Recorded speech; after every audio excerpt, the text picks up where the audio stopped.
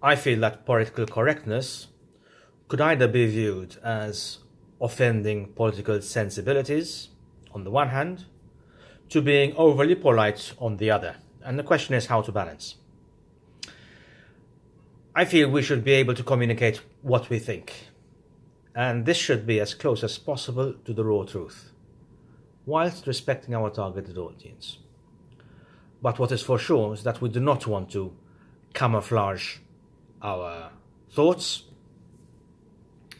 and nor do we want to offend others when trying to communicate our message. I believe in clear communications so that everyone knows where I stand on sensitive topics. But to be clear, conversation should be as close as possible to the raw truth without disrespecting the targeted audience.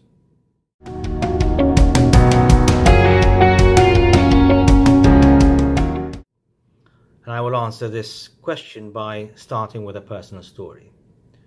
I recently participated in the student protest on climate change and decided to take my bicycle, ride my bicycle from Pembroke to the university. I had two choices, either to take the dangerous regional road or cycle up a very steep hill from East to San Juan. And I decided to take the dangerous route. We got to university, we marched to Valletta to Parliament, which took me 45 minutes. We walked there. I decided to go back by bus, thinking it would be the more quicker option.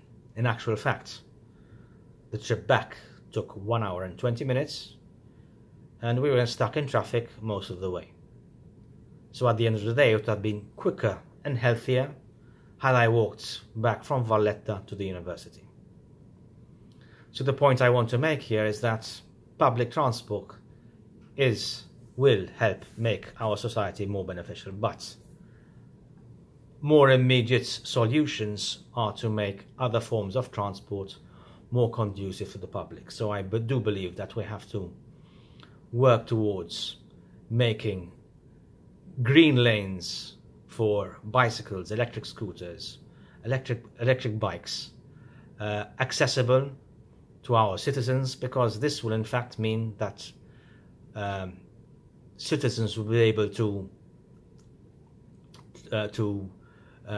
travel in a much more clean environment and quicker if these solutions are at hand.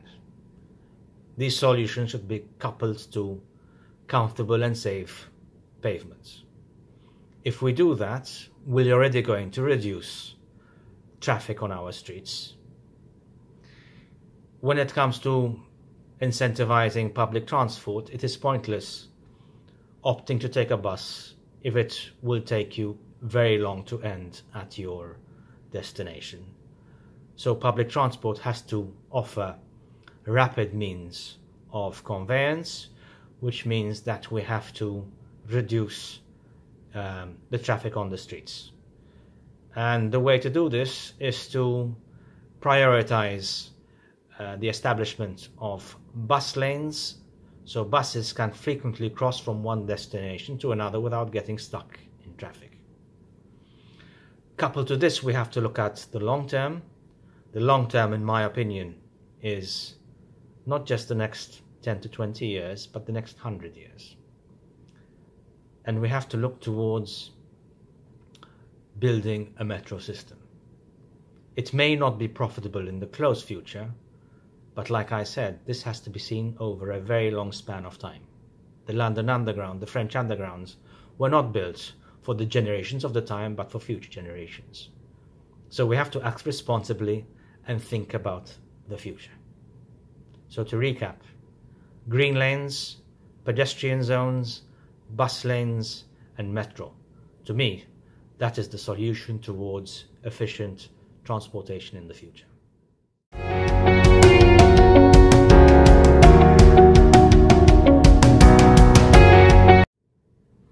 To recap, my professional experience is one based on security, including migration, and I've worked for 8 years in Brussels in the institutions working on such related matters. So one natural focus for me would be to apply the knowledge and experience I have gained in these domains. Since I have worked in the field at the operational level, I feel that my contributions in the European Parliament will be relevant because I understand these dimensions and can contribute in a meaningful way. This means I will work towards making migration policy more comprehensive. I will work towards establishing legal channels for migration, but also means to deter migrants which wish to enter Europe illegally. And I would probably start my debates by focusing on Libya. Secondly, since I decided to enter politics because I have a passion for my country, I believe that the best way to contribute to our society in Malta is by contributing in the Regions Committee and the Petitions Committee, because through these committees I can bring the Maltese citizens' concerns to Europe, and their concerns are primarily regarding the overdevelopment of our little island. We are seeing that the certain decisions are not taking into account the sustainability of our environment. We believe that Malta is only about here and now, and that future generations do not exist. So yes, I will work towards bringing quality of life to our little nation.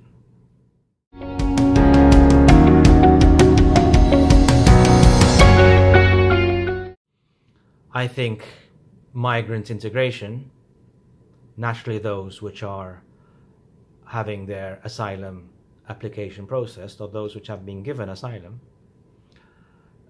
should be made to feel part of our society, because it is in our interest and their interest that we learn to work together. For this to happen, what the government should do is ensure that said migrants are given every opportunity to contribute to our society. I personally would not approve of said migrants being left to live in communities where they are segregated from our societies, and we see this happening unfortunately in Marsa and Birzabuja. I believe that the migrants should be equitably spread around all towns and villages in Malta, and they should be put to work immediately, for example, in local councils, even when they arrive, so that they can already start integrating with local societies, they can start becoming friends with the local population. I do not believe that creating ghettos helps the integration of migrants into our society, and so the government has to immediately take action to help refugees associate, become part of our society as soon as possible.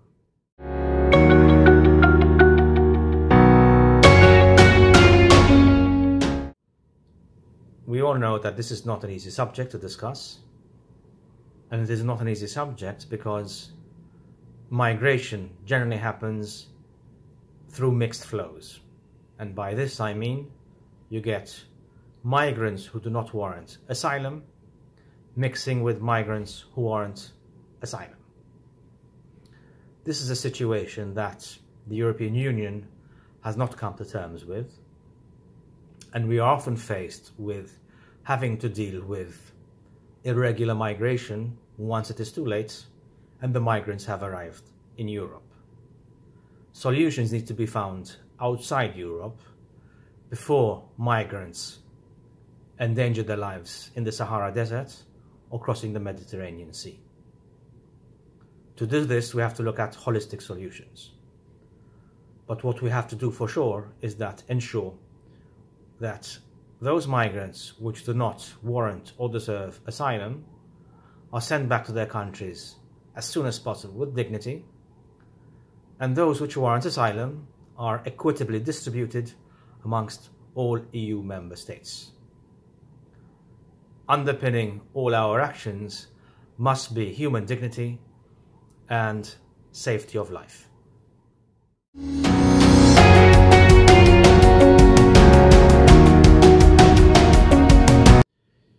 My answer to this is that I feel that Eurosceptic parties exist because Europe has failed particular sectors of our society, or Europe has failed to market its successes, its daily successes on a daily basis. On the one hand, I understand people's sentiments regarding Europe. Europe has had huge successes, bringing freedom, prosperity, and stability to our societies. But it is also failing. Why?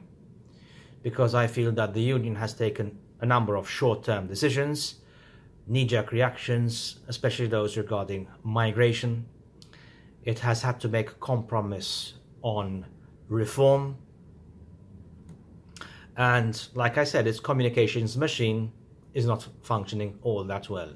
Brussels is very good at speaking with each other, institution to institution, but I think it is failing at getting its message across to the European citizens. What is the consequence? The consequence is that we have anxious, frustrated and angry citizens who are seeking refuge in nationalistic and authoritarian governments. They are concerned about uncontrolled migration, about their pensions and about the quality of life. But I think we have to remind European citizens that we make Europe the success it is.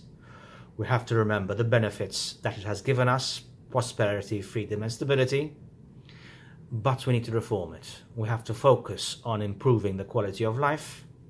We have to reward those hard workers, the small businesses.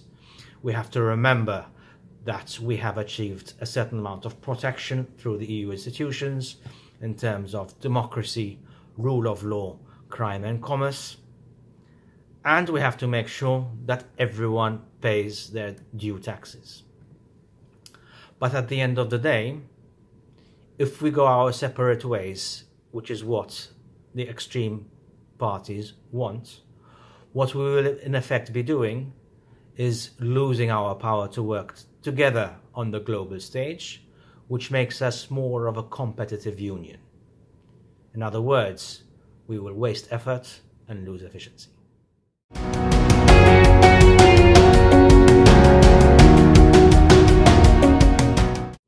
It's a situation which I am concerned about, not only because of the situation we find ourselves in now, but also because of the global world population which is expected to double in about 30 years' time.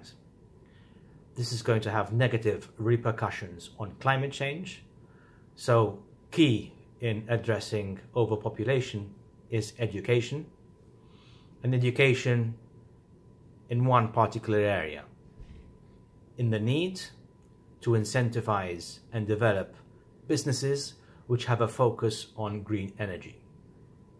We know that most countries are based around the equator, at least those countries which are developing, the poorer countries, so they have good access to solar power. So what Europe and other countries have to do is incentivize these countries, these developing countries, to build their economies based on clean energy with a view to exporting surplus energy to those economies which consume plenty of energy, as in European states.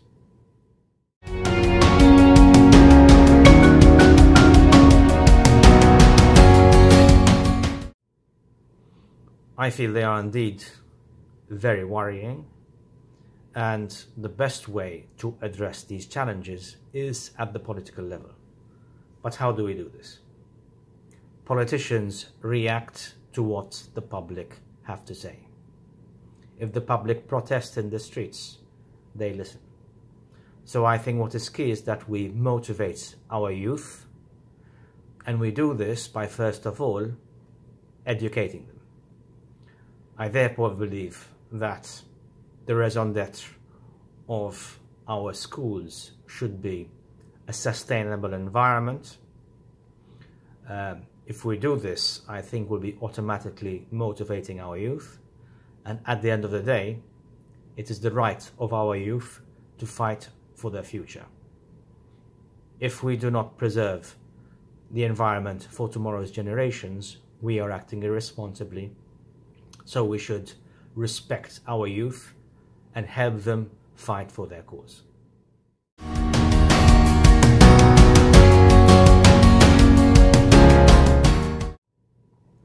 I find the situation to be one of concern.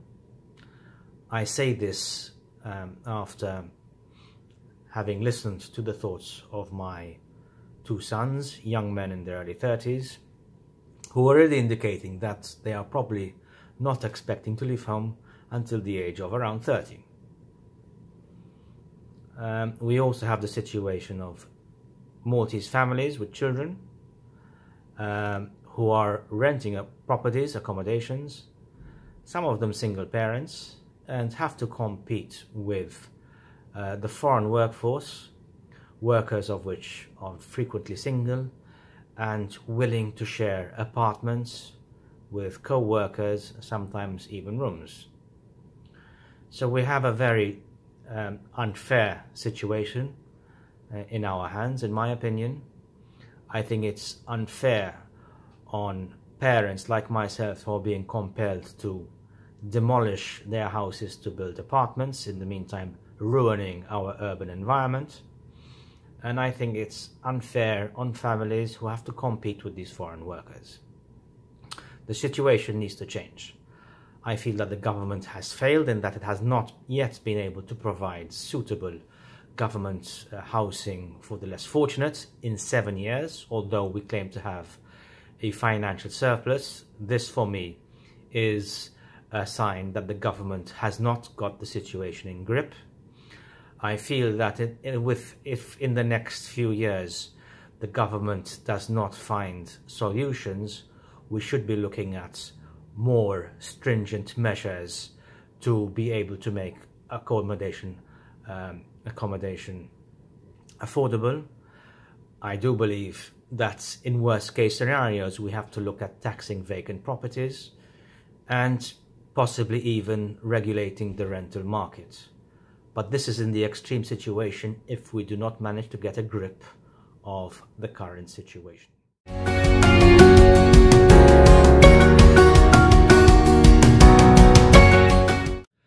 But before delving into my opinion, I have to underline why I think it is beneficial for countries to pertain to the EU. I think the EU has made all 28 countries more prosperous because it has managed to champion 4 areas, which are the free movement of goods, capital, services and people. Now the UK managed to have some exceptions in that it decided not to be part of the Schengen area, which means it can control migration into the United Kingdom, and it chose to retain its own currencies so it can have a certain degree of financial independence when it comes to monetary policies. Having said that, when it comes to negotiating UK's Brexit position, I feel that the EU should be firm, and the benefits of membership in the European Union should be prioritised, whilst we should nationally offer the best conditions to the UK to leave the Union.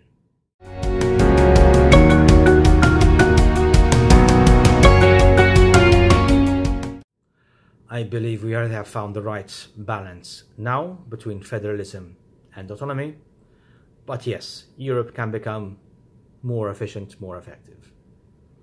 But let's start from basics.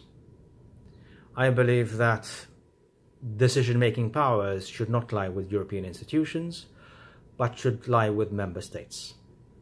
member states meet in Brussels. So when we talk about Brussels deciding, we're not talking about the European institutions deciding, but member states deciding in Brussels.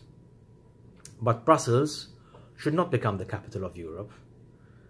We should not move to a United States of Europe because we are not ready for it. And in fact, we are decades away from maturing into this status. But we also have to realize that we're living in a globalized world, where Europe is competing with the United States, with China, with Russia and India. So the question is, how do we make ourselves more competitive, both politically and economically? And the way to do this is by combining our resources. And by resources, I mean our human resources, our financial resources, our research, and our technologies. And we do this to provide state-of-the-art products, cutting-edge products, which are superior to those of other countries. And we're already doing this with, for example, Galileo, which is a navigation satellite system, and Copernicus, which is a satellite observation system. But how can we improve the European Union? Many of you have heard that and believe that the European Union is a bureaucratic institution, and I believe it is the case. I believe that we have to make our institutions more effective in drafting regulations, prompting solutions, and ensuring that decisions that member states made are implemented in a correct and fair manner. How can we do this? We can do this by making the Brussels technocrats more efficient in their functions. After having worked in Brussels for 7 years, I believe that the Brussels institutions are indeed bureaucratic because its civil servants are not incentivized to work towards results-based solutions. I think the Brussels civil servants need to be given more incentives to work towards objectives to which they would warrant due promotion rather than having job satisfaction as the raison d'etre of their employment.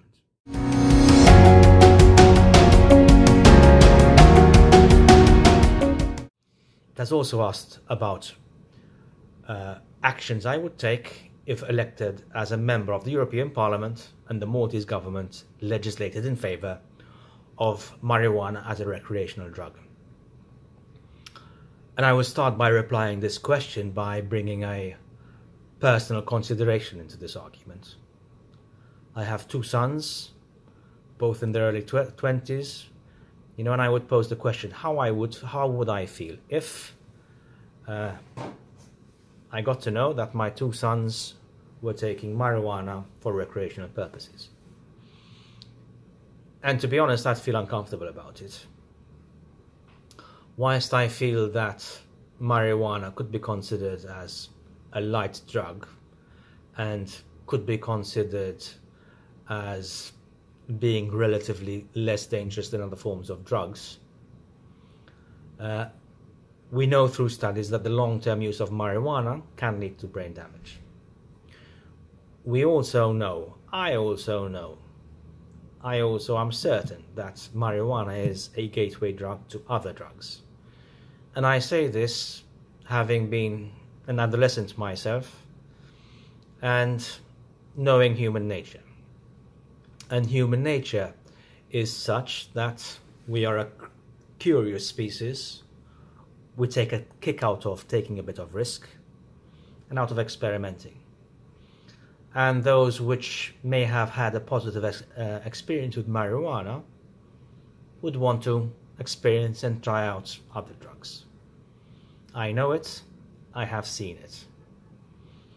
And for me, this is dangerous because we all know that other drugs are addictive. They can have a very negative effect on our lives. If our children, our friends become addicted to drugs, we all know the consequences. So I would rather err on the side of caution and avoid marijuana becoming legal rather than legalizing it and making the susceptibility of our youth to other drugs more possible. So the second argument is what I would do if the Maltese legislated in favour of this becoming a recreational drug and I was a member of the European Parliament. First of all, I think democracy should be respected. But I also feel that if the government legislated in favour of marijuana becoming a recreational drug, it should do so because it should feel that the majority of our population are convinced of this argument. And it should not do so to attract a minority of our population to its political leanings. So, if I am convinced that the government legislated because the majority of the population wanted cannabis as a recreational drug, I would certainly not object.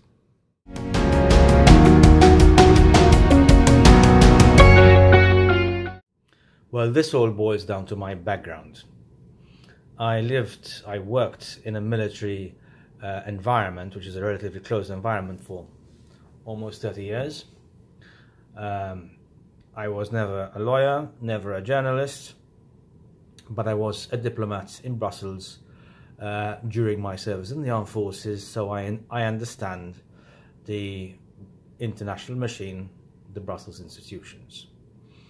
I also have a naval background, which has had a focus on migration, so automatically you could surmise that my focus, my career, has always been externally related. So, if elected to Brussels, my areas of work will definitely be focused around security and migration, issues which affect Malta. But since I have a passion for my country, I will also endeavour to participate in 2 committees dealing with regions and petitions, so that I can safeguard our local communities, particularly in the area of urban development, because I think this is an area which is challenging our country.